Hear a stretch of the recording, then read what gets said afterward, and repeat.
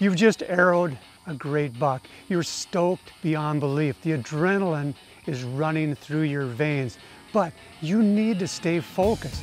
What you do in the next few seconds can make all the difference in the world whether you retrieve that buck and how quickly you retrieve that buck.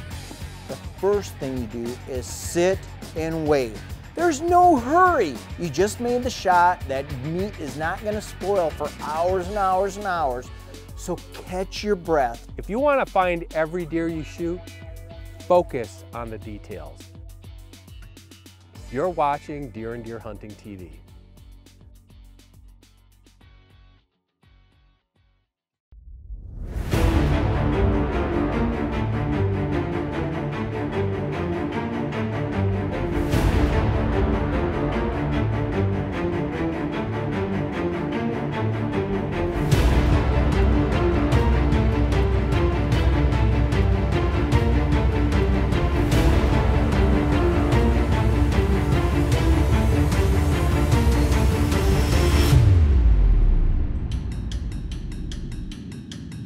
This is where it all begins.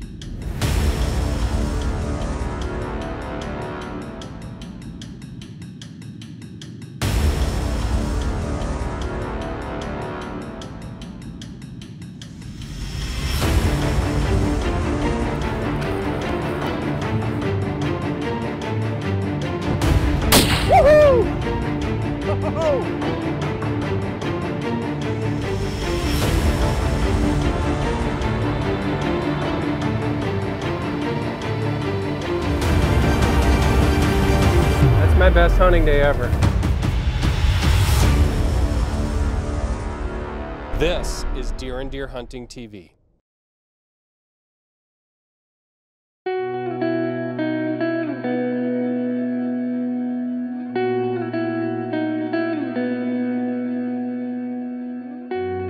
I was born, raised, and I've lived in Wisconsin my whole life. And when it comes to September in Wisconsin, there's three things we can always count on: Badger football, Packer football, and bow hunting season.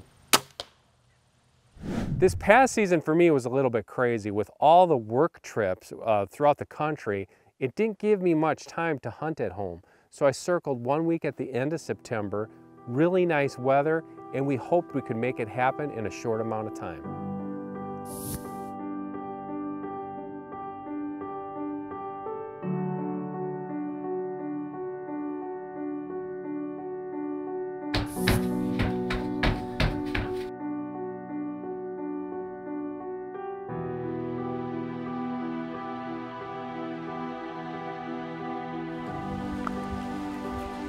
I have to stop and do this. I always do this.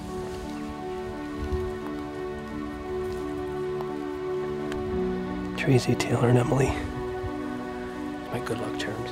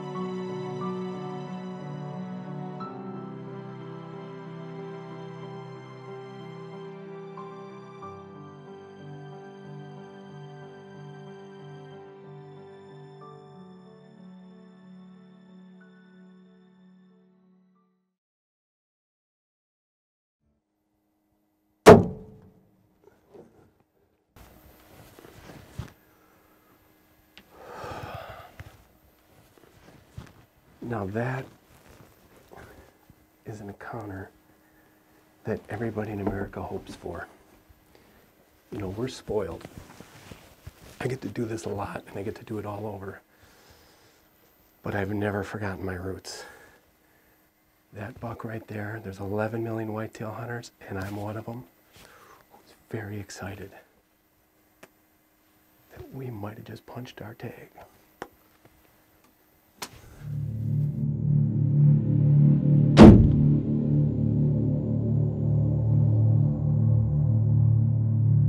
After reviewing the footage, we see the arrow. It hits right above the flank. And that's the kind of moment that gives me I don't know. Deer and Deer Hunting is brought to you by Scent Killer Gold with Hunt Dry Technology Plus. Apply it, try it, and go hunt. Remington, America's oldest gunmaker. Get armed and deadly with Easton FNJ arrows. And by 10-Point Crossbow Technologies. There is no substitute. This segment of Deer and Deer Hunting is brought to you by Redneck Blinds.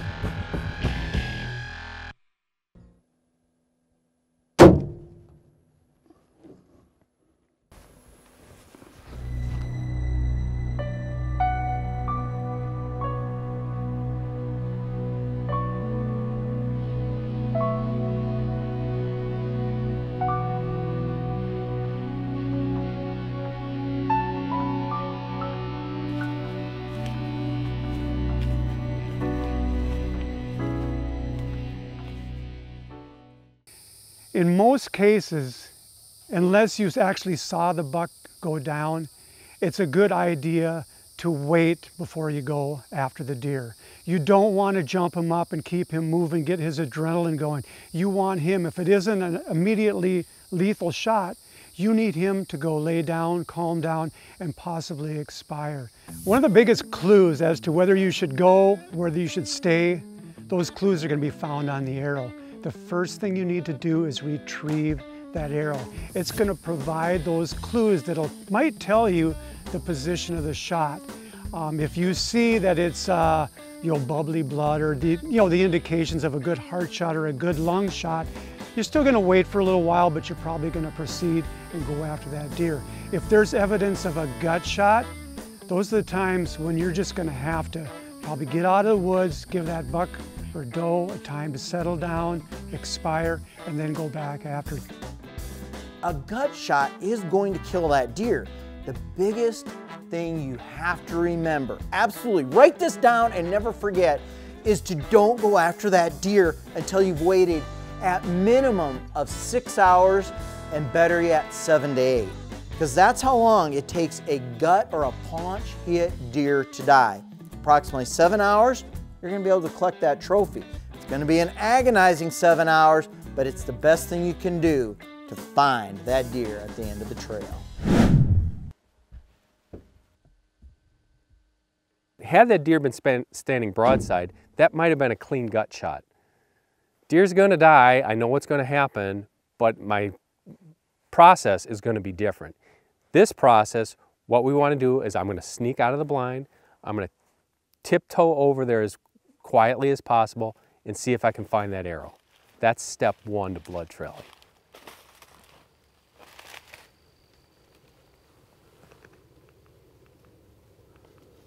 He was right here.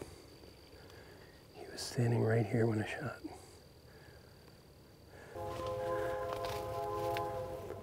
It's only a couple drops. There's the arrow right there. Doesn't smell, and I've got blood from tip to tip.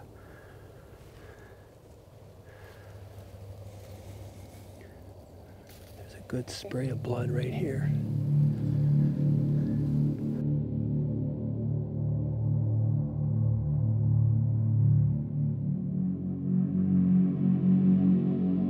This is central Wisconsin. It's a very small property. It's 77 acres.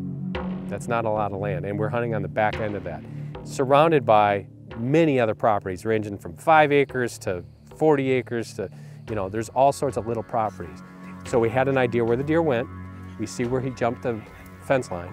So now we have to call our neighbor, tell him about the situation, and try to get permission to go blood trail on his land. Okay, with you, what I'll do is I'll just, I'll go at first light, and I won't be in there for very long. All right, well, I very much appreciate it. Okay, thank you very much. Okay, bye. Deer and Deer Hunting is brought to you by Thompson Center, America's master gunmakers. Sever broadheads, straight through it. And by Cuddyback, CuddyLink, 16 cameras, 1 cell plan, $10 per month.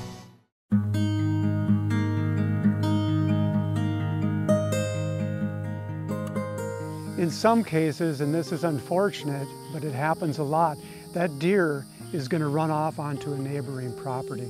Okay, you've got two problems now. You've got a wounded deer, and you've got a wounded deer on a place where you don't have permission to go. If you've got a good relationship with your neighbors, I mean, that's golden. It's usually just a phone call, and you can go in there and retrieve that deer. Even if you do have permission to go on the neighbors, I personally would always give him a call and let him know that I'm going onto that property. Now, if it's a neighbor that you're not familiar with, you still need to get on the phone. You need to convince that person that you need to go in there and retrieve that deer. You know, most times they're going to let you go in. There are going to be those times, though, where you can't. And unfortunately, deer are lost every year because you are not able to retrieve them on a land where you have no permission to hunt. You know, and that's probably a good indicator that maybe you should put a little forethought into stand placement before you hunt. You don't want to set up right next to a property where you know you're not going to be able to retrieve a deer. You might want to set up, even if it's not as good a place, on the opposite side of that property where you know you have more area to play with. Blood right there, that's blood here, and then there's blood right. So back to the blood trail. This blood trail was very difficult for the fact that the way that arrow hit the deer, the entry wound was very far back. So we're not going to get a lot of bleeding out of that entry wound. The exit wound came through the armpit on the other side. So every time that deer took a step, it was covering up the exit wound. Okay, that's the nice thing about cool autumn days, is that it was cool enough last night that when we got in there, we got to back off on that deer. It's going to be a beautiful day today. It's going to be sunshine, blue skies. We're here at the crack of dawn. Going to let the sun get up here a little bit. We're going to go in there. We're going to start at the last spot, which wasn't very far from where I shot that deer, and we're going to pick it up there. Now with blood trailing, you try to stay on the blood trail. Sometimes that's not easy because if you have grass, which we have up here, it's really hard to find it, especially after the next day. So it requires a lot of patience and meticulous planning. So what we're going to do is we're going to do a grid search. This is very common. So basically what you do is you just do grids on that property and you space out. If you only have 2 guys, is what we have today. If you have 3 or 4, that's fine. But you methodically, 20 yards apart, very, very slowly, straight east-west lines in this case. Another 20 yards, east-west lines. We only have to cover 40 acres.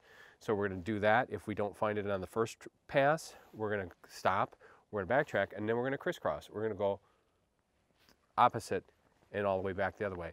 Those grid searches a lot of times are almost foolproof, is in that you can find that deer where he's going to be laying.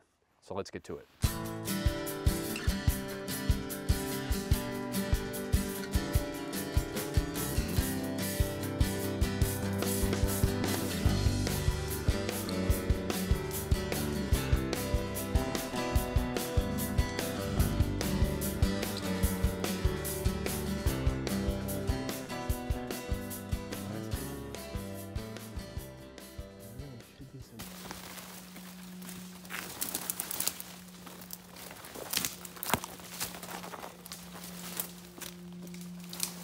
Hang on, there's blood right there. Got him! Yes! Right there. We got him. We got him. Oh my God. We found our buck. This is more exciting, I think, than actually shooting a deer. It's 8:30. We got on this blood trail at 6:30 this morning. This buck did not go very far. And it would be really easy, I've seen it a lot, I try to hold my tongue when I'm on other camps, is to give up on a blood trail. As long as you have blood, you stay on the blood. We stayed on the blood. Let me tell you, this was really thick in here. I mean, it's Japanese barberry, it's raspberry brush, it's prickly ash. Look at, these are brand new pants. These are brand new Numa pants and they're ripped to shreds. I don't care, I'll get another pair. We've got our buck. And you know what you get for this? Woo! Yes!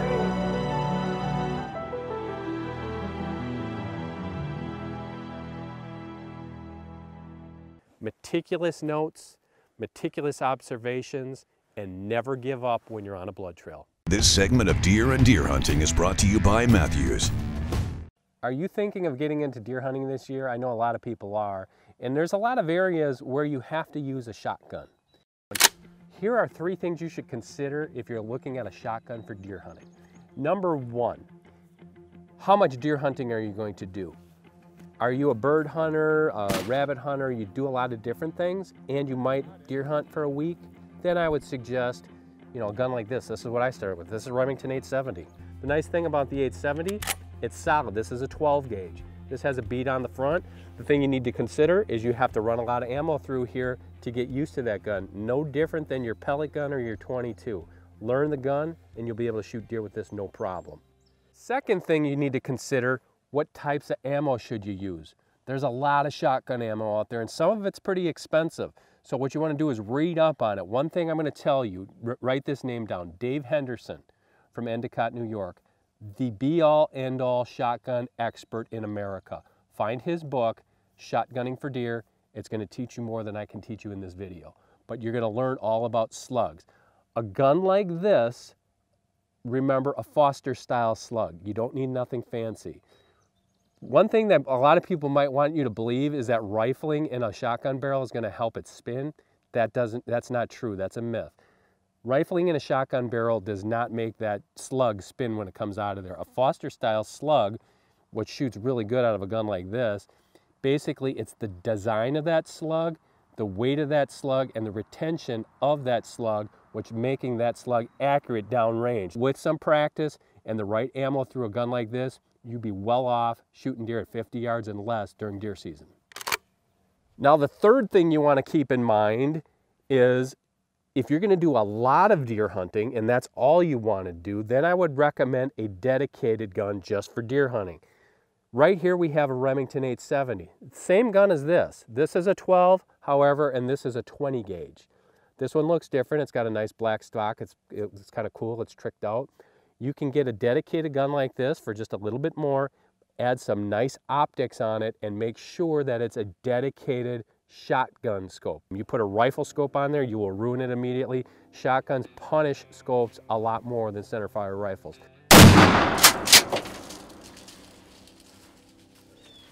Okay, here's a final tip for you. When it comes to shooting a slug gun, it's different than a centerfire rifle. With a centerfire rifle, what you see is you see guys sometimes not even holding the forearm. What they do is they have their hand back here. However they're resting, they might have that on a rest right up there. And they're just coming up right here and slowly squeezing the trigger. You know, ideally see that little puff coming out of the barrel. When the gun goes off, it almost surprises you.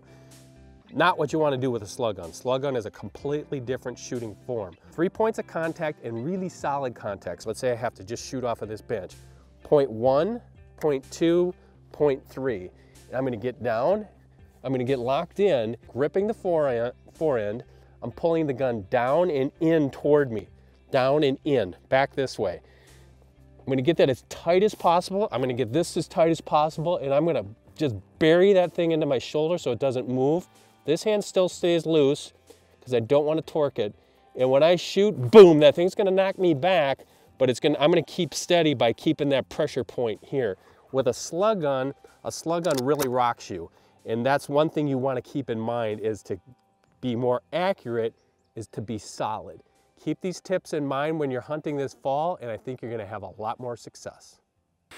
Like a lot of bow hunters, I've sustained a shoulder injury that prevents me from pulling a lot of weight and shooting a lot of arrows at one practice session. That's why I take the one arrow approach. Now what I mean about a one arrow approach is that I'm not going to come out to the range and shoot 20 arrows. I might shoot 6, but I'm going to try to make every shot count. Shooting a bow well is as much a mental game as it is a physical game. Now it's important to shoot your bow a lot, to build up the muscles you need to draw your bow back and to develop some good muscle memory. But if you have an injury, or maybe you're an older archer, you're not going to come out and shoot 20 arrows at a time. So with the one arrow approach, you're going to make every shot count. And that means that I'm going to shoot one arrow at a time. I'm going to walk up to the target. I'm going to think about the shot I just made. I'm going to go back and I'm going to take my next shot.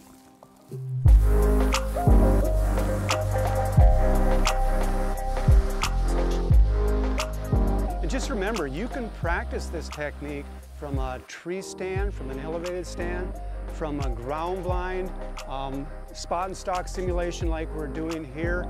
All of those situations that you might encounter in the field, you can do here on the practice range.